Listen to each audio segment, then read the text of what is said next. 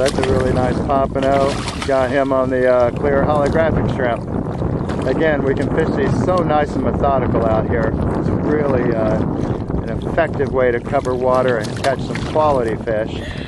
Of course, I caught a bluefish, but it was a quality bluefish, and that's a pompano, and it's much nicer. You gotta start turning those things on their back so we can see something besides their nice white belly. Thank you. There you go, like that. Yeah, there you go. All right. If you take that over to the boat. Yeah, I know. The only thing you're interested in is how they look on the grill. Yeah. I would have let you go. Fine job, young man. Fine job.